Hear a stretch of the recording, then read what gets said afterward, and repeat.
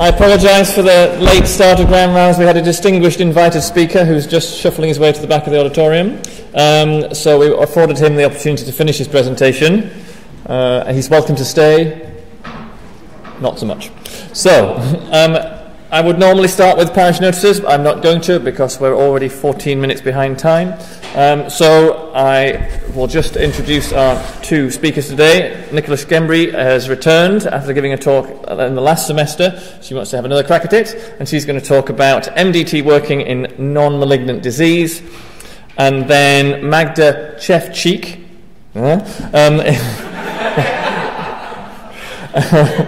it's terrible, I really should be able to pronounce your name. Is going to talk about clinical effectiveness and how the radiology department are working to improve their interactions with the rest of the hospital. Is that right? Excellent. So I shall introduce Nicola. I'm afraid she's a bit upset at the moment. You'll have seen in the news that a world-famous monument on Gozo, which is the small island next to Malta, has collapsed. So I'm afraid she's still a little bit bereft about that. But hopefully we can cheer her up. And hopefully she can get through this presentation in time to let her poor husband get away to Australia, where he's going to a conference. So he tells me I have to get you to speed up. Yes, okay? I will. Thanks very much. Thank you. Okay, so hi everyone. So we just wanted to give a different slant to what everybody's opinion of radiology department is all about. And it's not just about reporting.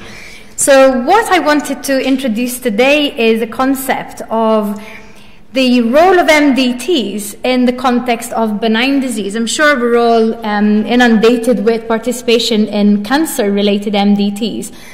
We do have lots of clinical radiological meetings that we hold within the department and externally to discuss and kind of act as troubleshooters. But sometimes it's more of an educational meeting, but MDT in the concept, as the name actually stands for, could actually change and impact benign disease that might not be given as much importance as perhaps malignancy. So elephants and maggots, we'll get to that soon. So this is quite a common situation that I face. So we're giving clinical details as helpful as this by Dr. X with a bleep that clearly is not contactable during daytime. And then the report we issue is abnormal lungs. So I'm not sure that report is helpful either way. So let's have a look and see what we can do. So it's an MDT. I'm using the interstitial lung disease MDT as an example because interstitial lung diseases are a chronic condition which are very debilitating, particularly the idiopathic pulmonary fibrosis, which is a difficult condition to manage if we don't put lots of things into context. So when we face CTs like that and we face the patient as well, do we love these conditions? Do we hate them? It's a difficult one, but hopefully the more we understand them, we'll hopefully start to love them a bit more, the way I do. So 3 pivotal parameters that we need to make the diagnostic process a bit more efficient is we need to take the clinical context into consideration, so clinicians will give us more information from the patient's symptoms and pulmonary function test. But the more important factor that's coming into play to give us an idea what's actually going on is the temporal change of the disease, both from imaging perspective and also from the clinical perspective, how it's behaving and how the patient is behaving based on external exposure in the environment, but also any treatment that we give them. Now, the radiological findings are not really, we're not really looking into a pathognomonic pattern anymore, really. We're looking into what is the pattern of disease as such, its distribution, and any ancillary findings that we can see in addition to the abnormality we see, and can give us some more information as to what we think might be going on. So back in the day where we used to go and think, oh, what's the diagnosis in this patient when we look at these abnormal lungs, or just go to pathology, they'll give us an answer. We now know that maybe pathology might not necessarily be the gold standard, and the pathologists themselves are finding themselves in a situation very much like we are in imaging, where we think that maybe we think this looks like something, but actually when we speak to the clinician, they're telling us, oh, it's not behaving like that at all. So perhaps there isn't one gold standard, and maybe it might be a matter of looking into things together from different angles. So I just brought up the definition of MDT here, and we all know what the MDT is, a multidisciplinary team. It's a group of health workers. We all come together from our different backgrounds and hopefully coordinate our knowledge to kind of manage the patient in a more coherent way. But it could also mean mountain daytime time and also maggot debridement therapy. So that's where maggots come in. And this is where the elephant comes in. So we can see things very differently if we're standalone. If we're blinded to what's going on, we might completely miss the woods for the tree.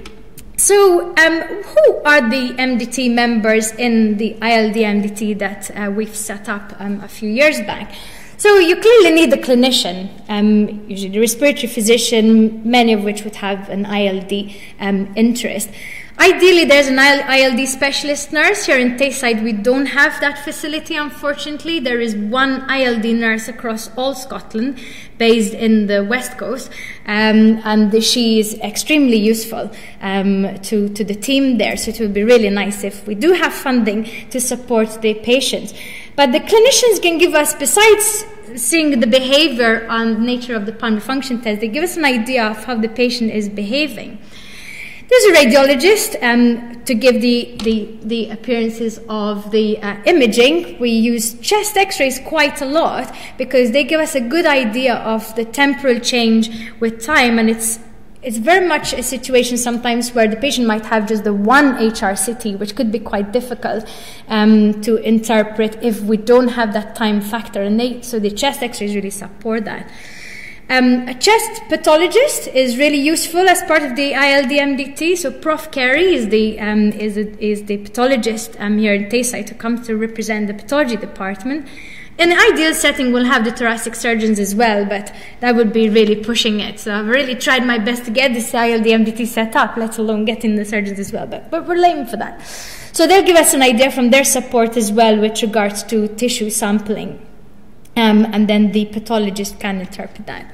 So what's the role of the HRCT? It's really not just to give a description of the image. Really, we have to take all these factors in mind as to the gender and age of the patient, because that could really determine what kind of disease entity we're talking about. So we know, for example, that idiopathic pulmonary fibrosis is really not a disease of the young female patient. So if we see that kind of category of patients, we really need to revisit our diagnosis. Exposure to drugs and dusts in particular, smoking in particular, and any history of connective tissue disease obviously will give us some information. The temporal change affects a lot, and we'll come to that when I'll proceed further throughout the slides. Presence of other coexistent disease. So idiopathic pulmonary fibrosis tends to go quite hand in hand with emphysema. So it seems like smoking is very relevant to the etiology of both. But we'll talk about the role of the HRCT in the actual prognostication of these conditions. Now, this is just a reminder of what patterns we see, and I am not going to be teaching you what ILD patterns look like on CT. This is not the scope of this chat at all. But just to remind you, there's quite a distinctive feature between what we used to call before, cryptogenic pulmonary fibrosis, which we're calling now IPF.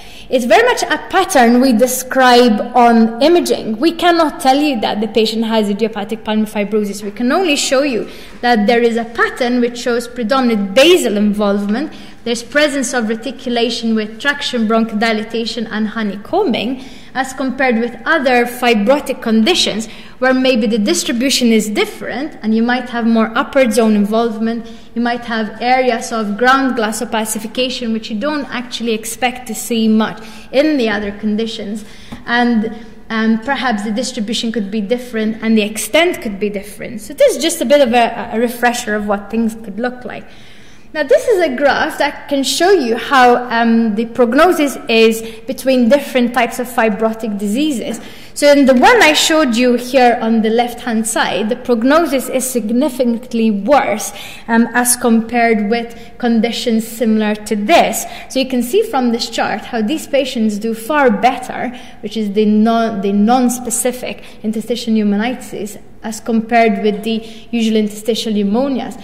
Now remember, at the start I was talking about benign disease, and we always talk about cancer as being, we need to deal with cancer really quickly because patients are going to die. But these patients, as you can see, die by 4 or 5 years since diagnosis. So we really need to give stronger consideration as to whether we can do something about this or not.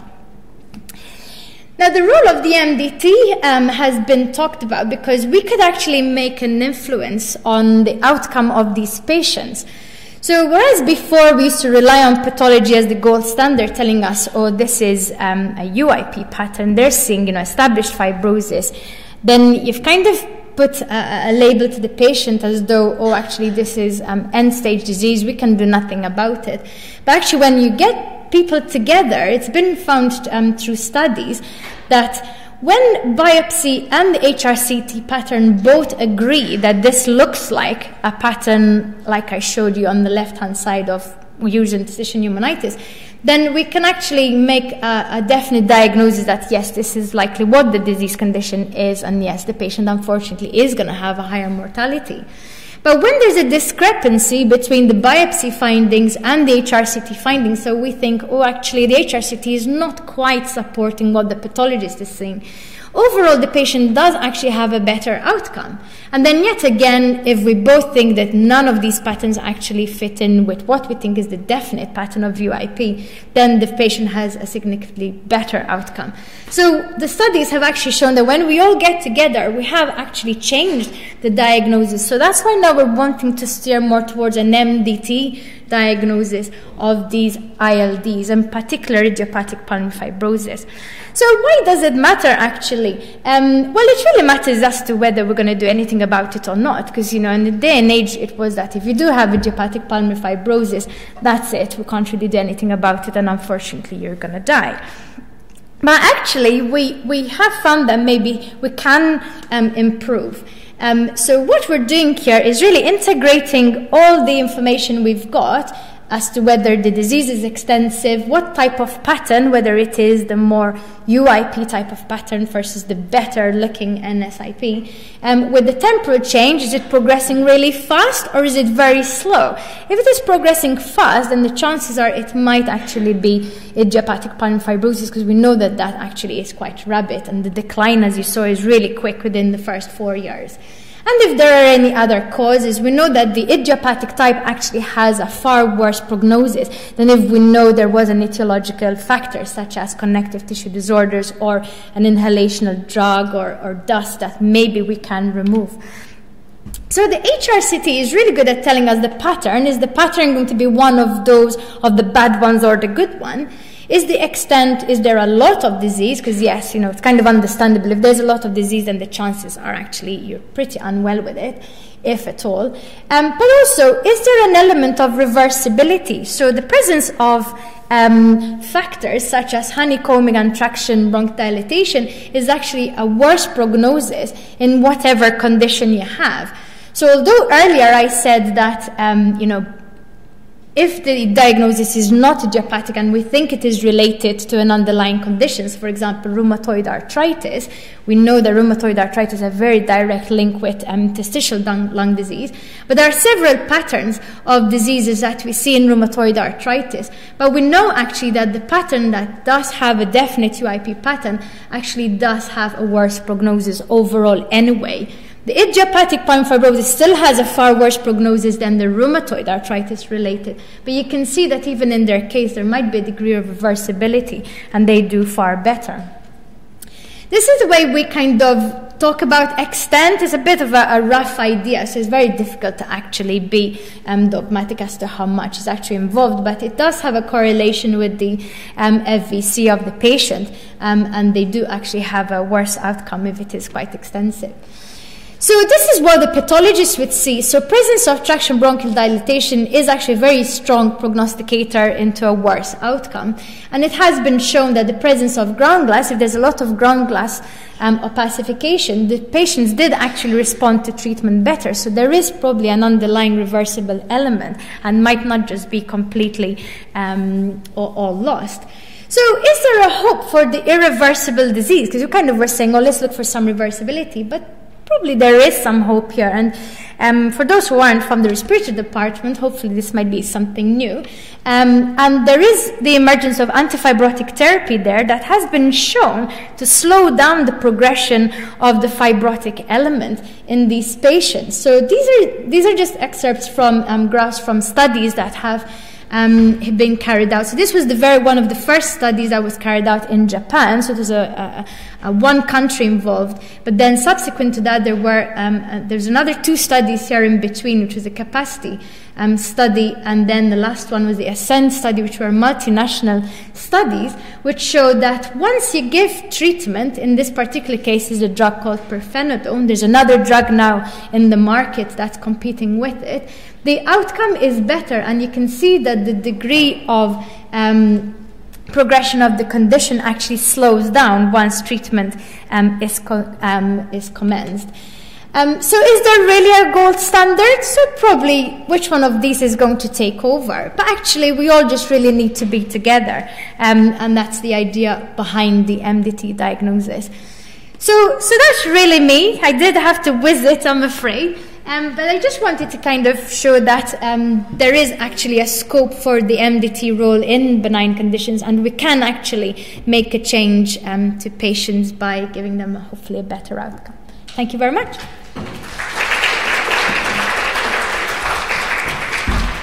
Do you want questions at the end, or if you ask the questions at the end, then Stuart will have gone, so then he won't ask you a mean question. See you later, Stuart. Enjoy Australia.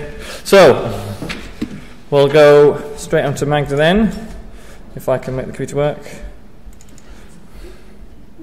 And then we'll have a sort of panel discussion at the end. You can come up and take questions together. Great. So, on we go. There you go. Thank you. So good afternoon, everybody. Thank you for coming. My name is Magda Bieda. I'm a clinical radiologist and Tayside radiology lead for clinical audit and quality improvement. I didn't expect Nicola to go so quickly. I thought I would have far less time than that, but now I've got full half an hour to enjoy this presentation. So I am going to take this time to talk about the work we have been doing in radiology to improve the imaging services for the hospital. I thought that the Ground Round is a great forum to share that and to encourage you all to participate. Because the main aim I've got to date is to invite you all of you from all hospital specialties to participate and initiate the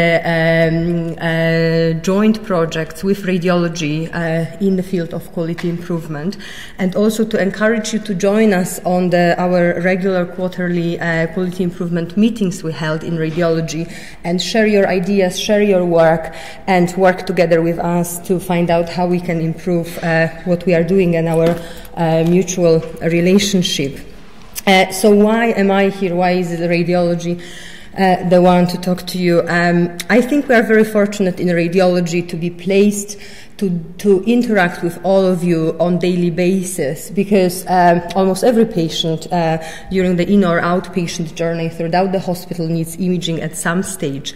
Therefore, we interlink with you, talk to you, and work with you every day, and therefore we are perfectly placed to be involved in many cross-specialty activities.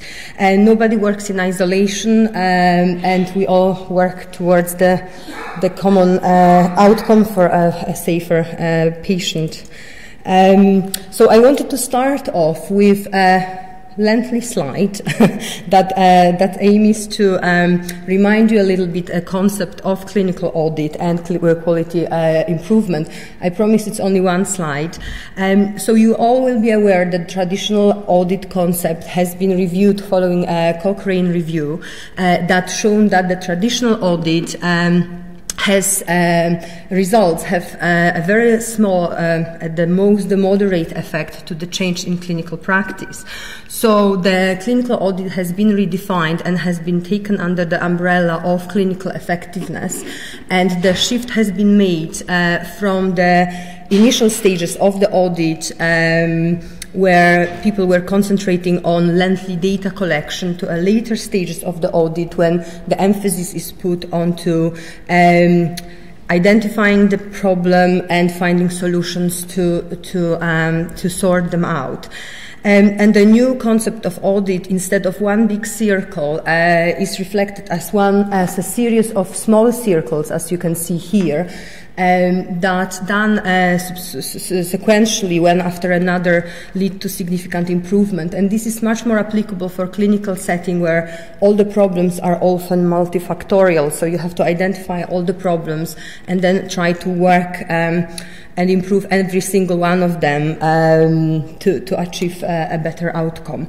Currently, there is a recognized need by trust and by organizations to have a dedicated quality improvement lead in each department to deal with and to coordinate all this. And if your department does not have one, then it is a good time to think about it.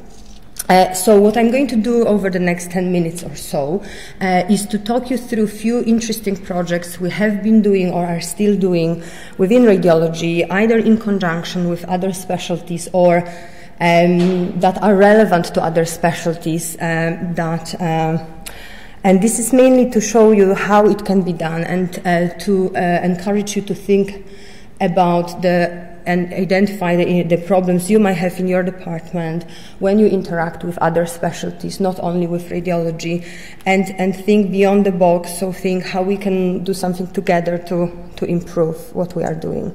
So a very interesting project we have done in conjunction with Medicine of Elderly and the demand optimization team was about head CT requesting in acute confusion and falls.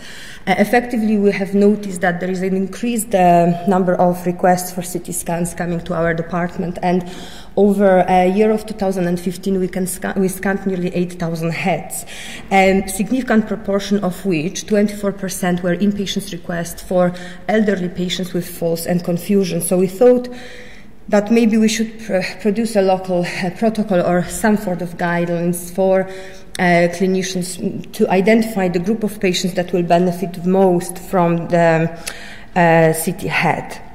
Unfortunately, there is no national guidelines or no formal high-level evidence to support ourselves with. So what we have become aware of was a paper published by our local researchers led by Dr. Witham in British Journal of Radiology in 2011 that has published a risk scoring system to help to select the patients for CT head in this situation. However, that was a small sample that needed validation, so we invited Miles to help us out, and with the help of the demand optimization team, we have managed to secure a workforce to look through a sample of 200 patients who came with acute confusion of fall and were scanned as inpatients, and we've looked at the presence of the risk factors and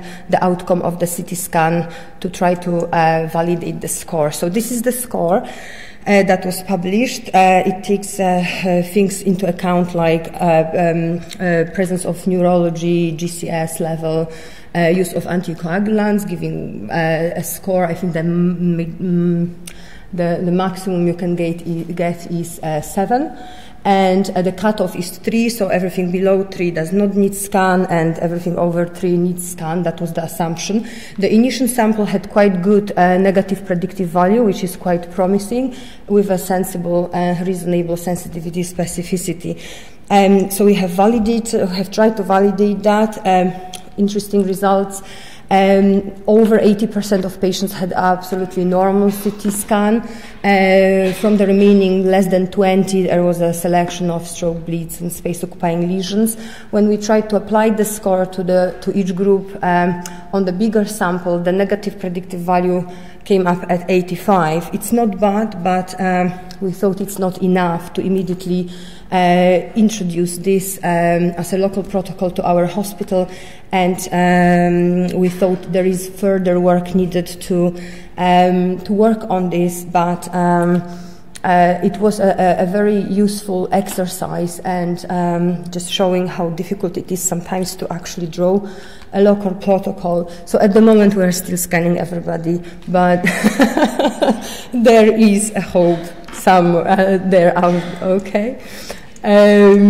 So another interesting project about renal protection, very common problem prior to inpatient contrast-enhanced CT, that we've decided to look at how well are you guys in declaring the renal function on the request for CT scan, how well you administer the renal protection once it's identified that it's needed, and what is the actual incidence of post-contrast enhanced CT acute kidney injury in our unit.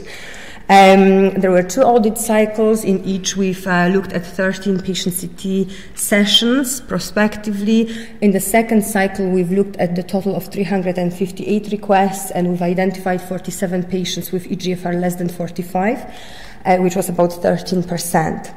So when we looked at the declaration of renal function prior to CT on the request, in the first cycle, it was 81%. We thought it's not quite there yet, so what we've decided to do is to help you out by creating a link on ICE that helps you to automatically fill the eGFR level that is most up to date, and you will be familiar with that screen. That's all our fault, and you can bring up automatically the eGFR, so it does not require looking up it somewhere else, and that obviously caused a significant improvement, because it became much easier in a busy environment, with 93% of all the requests having declared appropriate, up-to-date renal function. In terms of administration of renal protection, according to local guidelines, we have identified the problem in the first cycle that there was no formal way to document your decision about the need for renal protection on the request.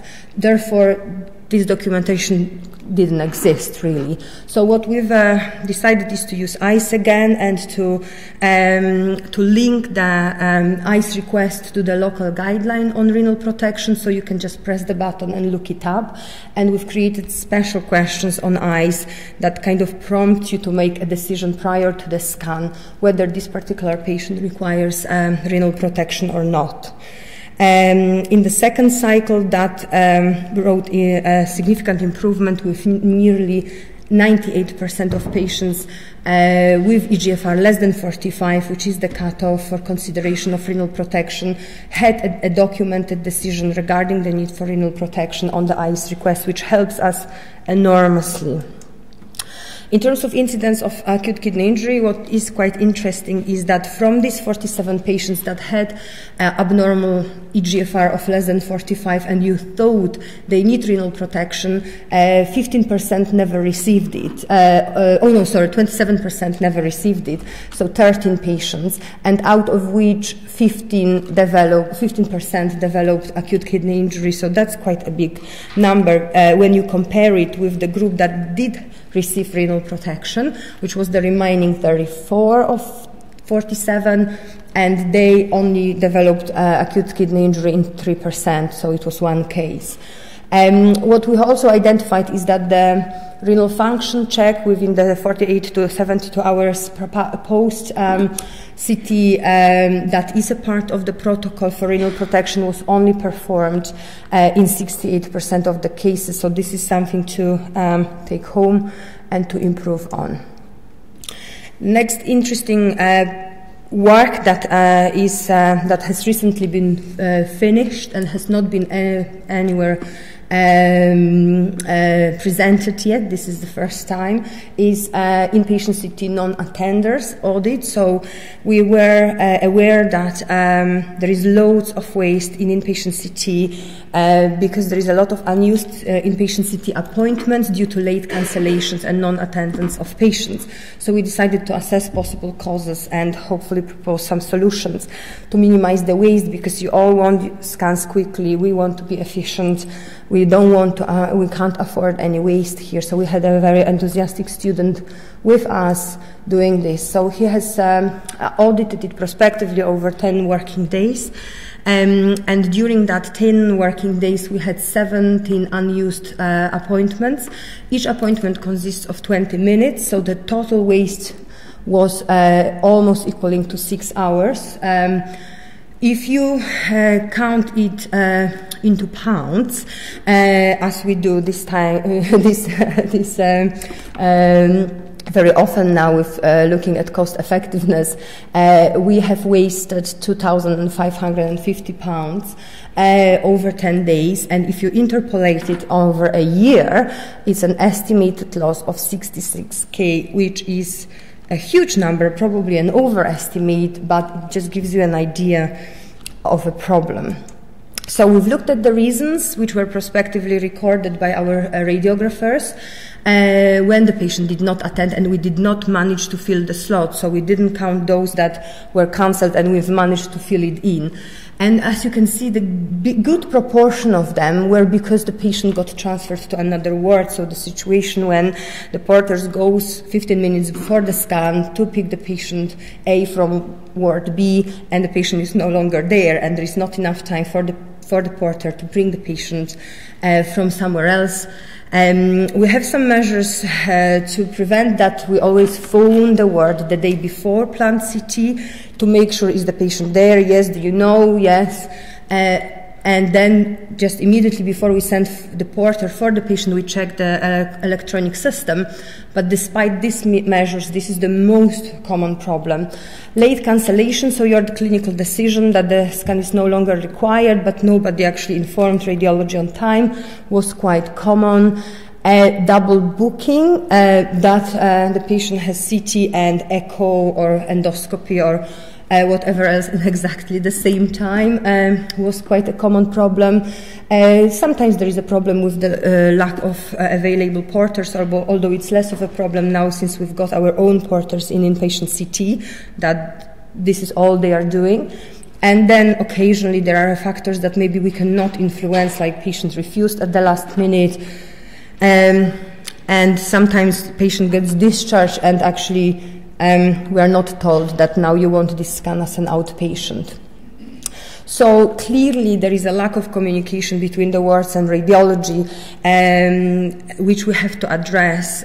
We are planning to present the results on the next clinical effectiveness meeting within radiology and invite people from the main referring wards, such as acute medicine and surgery, to work with us to see how we can improve things even further. This is another project that we've done with a gynae department, quite a successful one. We have done it with the help of the demand optimization team. We've looked at the appropriateness of the referrals for pelvic ultrasound from general practice, because we've noticed there is a significant increase in the number of referrals. So we've reviewed a 1 week worth of work, 77 cases were scanned. We've looked at the scan indication, details of clinical information, appropriateness of the request was assessed by radiology and gynecology consultant, and the outcome of the scan and the follow-up. And this was a very positive result because we've found out that radiology is actually quite helpful, because we have managed to empower GPs to manage these patients independently without referring to secondary care, because of all the positive results, 57% had no further gynecology input despite the positive finding. Almost 80% were normal results, so huge reassurance for the patients, and we've managed to see patients very quickly, much more so than the outpatient gynae clinic can manage to see them, which is often over 12 weeks. And we've also identified quite a poor clinical information on referrals that we need to encourage GPs to provide more information to get more from the examination. But this is another example. We've looked at the follow-up imaging post-cancer treatment. This can be really done for every single disease that requires a regular imaging follow-up you can think of. This is one we've done with urology department on a group of patients post-radical cystectomy, because there was a feel that we scan them randomly and with random modality, and there is really no pattern to it. So we've looked at 3 years worth of data, because cystectomies are not very common, 41 patients in total, and we've discovered there's, as we expected, no follow-up surveillance pattern or protocol, and there is a totally random frequency of imaging and no consistent modality of imaging. So we are now working with urology to write up a local protocol to decide how often and with which modality and for how long we are going to scan these patients. There are some guidelines, nice guidelines we are planning to base it on. This is a work we have done as a part of a national audit led by Royal College of Radiologists. This is to look at the accuracy of CT interpretation in acute abdomen in out-of-hour setting, and we've assessed the minor and major discrepancy rate between the radiology report and the final diagnosis for both surgical and non-surgical patients, so either findings from laparotomy or a final diagnosis on discharge. And there are some standards that were set up nationally for this, that we've compared our local results to. So we've looked at, sorry, that's a bit of an overlap. We have looked at 25 non-surgical and 25 surgical cases initially, and we have found 1 minor and 1 major discrepancy within a non-surgical group, which is below the national standard because it is at 4%. In surgical group, we found 3 minor and 2 major discrepancies, which is a little bit above the national standard, but it's still not too bad.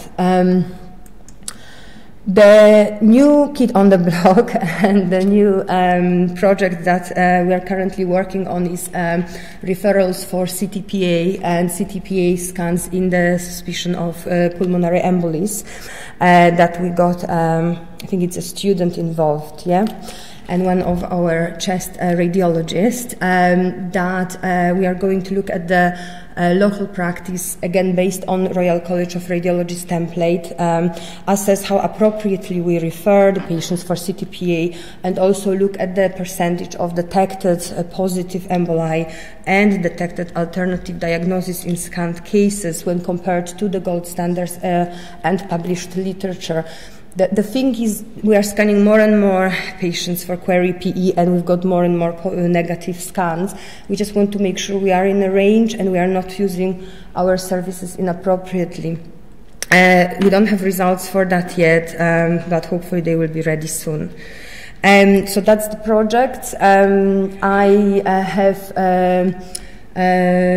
something else here I wanted to advertise. This is a Royal College of Radiologists website that has a page dedicated to audit, and it has a lot of very good templates and ready recipes for you to use.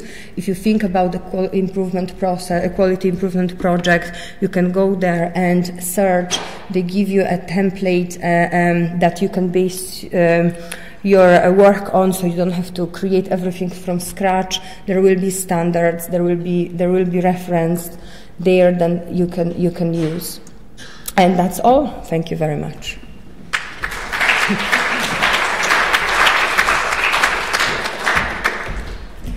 Right, so I think that's great. All that, you know,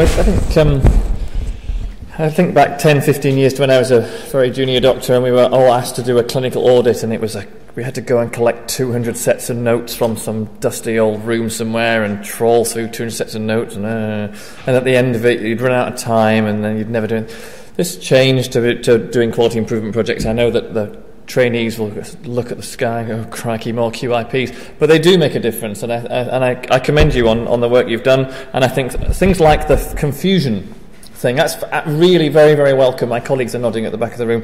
It's incredibly welcome to have some sort of scoring system that says, do we need to do a CT brain on everybody who gets a bit confused in the chest ward because they get a bit hypoxic or they get a bit of sepsis? So thanks for that, and I really look forward to seeing the results and see if we can fine-tune it. And of course the CTPA question, Tom Taylor and I have looked at CTPAs every 5 years for the last 15 years, I think, so I hope you crack that nut, because we didn't really manage. Does anybody have any questions they'd like to ask? And Nikki's here as well, so if anybody has questions about MDTs or clinical audit or Anything at all?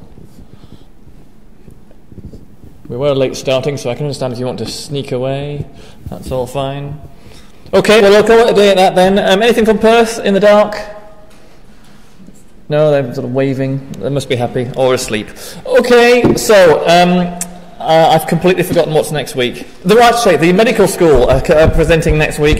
They're going to present, Katie Daniels is coming, and they're going to have a number of speakers talking about work overseas, the Tayside Institute of Global Health, what they get up to on their electives, and some other bits and pieces as well. So come along to see that next week. If you have an interesting topic you want to talk about, if you have your own audit or curatory improvement, then let me know, because we have slots all the way until July. And apart from that, I shall see you all next week. Thank you very much again to our radiologists.